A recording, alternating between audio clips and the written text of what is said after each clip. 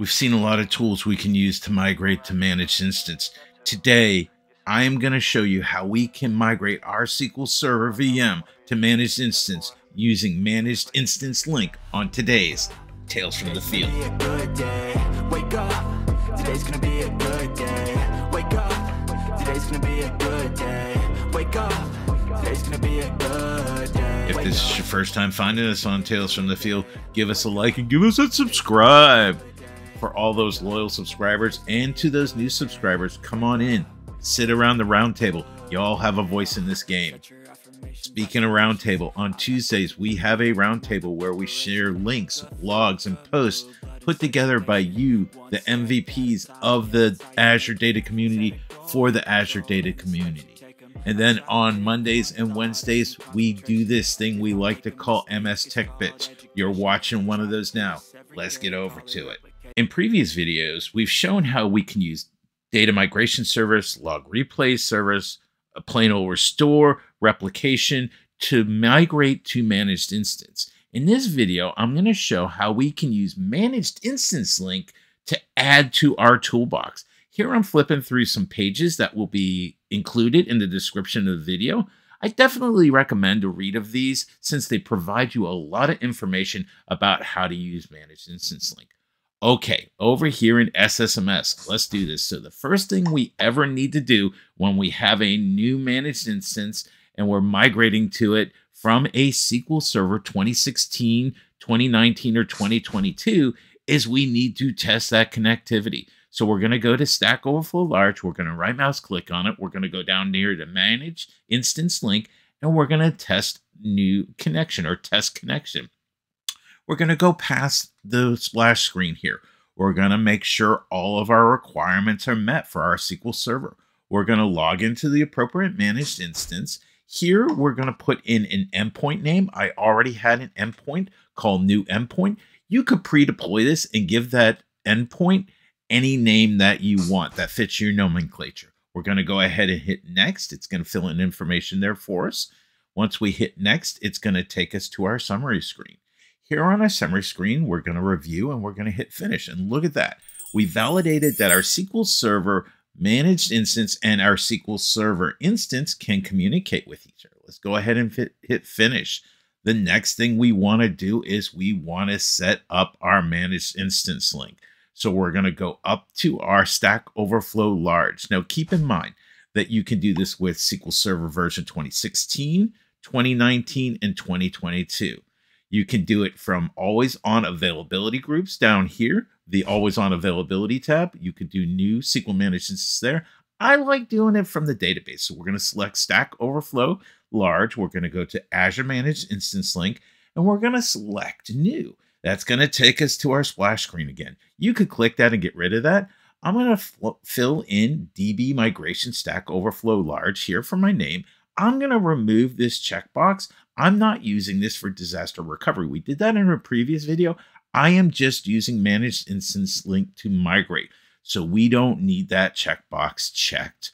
I'm going to go ahead and select next. Once I select next, we're going to want to make sure that our server readiness and our availability group readiness all check green. Once we do that, we're going to go ahead and select next. It's going to load in our databases. I'm going to select one database here. I'm going to select Stack Overflow Large. I'm going to go ahead and select that. We can see there that it loaded in and the status is success. We're going to go ahead and click next from this screen. I chose to do a rather large one, 400 gig plus, to kind of show how long it takes to do a migration using managed instance link. Hint, it's going to take about an hour and 15 minutes. On this screen, we're going to add our secondary replica. We're going to go ahead and select that. We're going to do the appropriate login, select our subscription.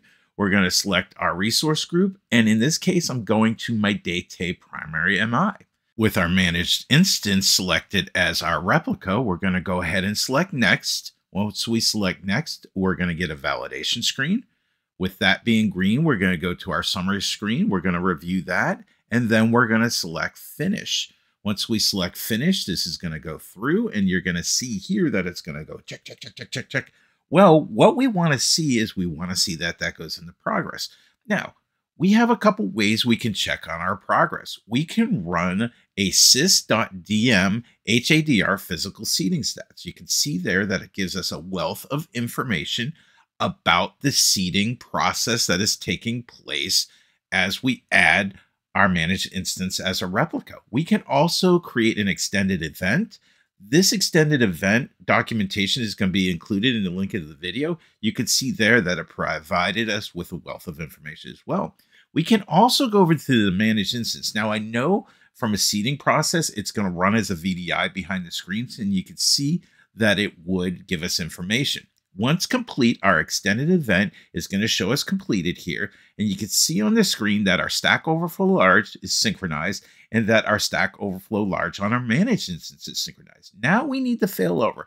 So we're going to go to our Azure SQL Managed Instance link again. We're going to select failover. We're going to go next. It's going to fill in some information here. It's a planned failover.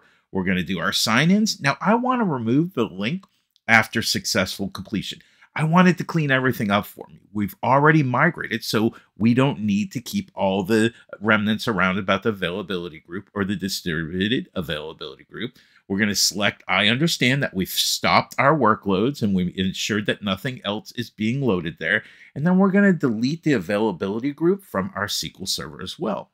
We're going to go to the summary screen. We're going to hit finish. Look at that. That was, as fast as that was the failover, folks. I didn't hit pause or anything.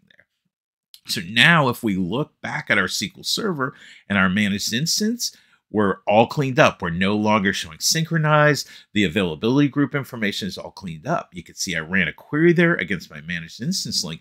Now, a little hint, what I like to do after migration is on my primary database that was acting as the one that we were migrating from, I like to take that offline. It ensures that we have no new connections or updates going to it and that they have been migrated to the new managed instance database. All right, there we have it. As my good friend Bradley Ball would say here on the channel, what have we learned today? Well, we learned a lot. We learned that we have a new tool we can add to our toolbox on top of data migration extension, log replay service, plain old backup and restore, or even transactional replication. We can use managed instance link to migrate our database from our SQL Server 2016, 2019, and 2022 versions of our SQL Server instances. Really cool, right? And by the way, this was a general purpose that I was able to restore to in about an hour and 15 minutes and then make that cutover.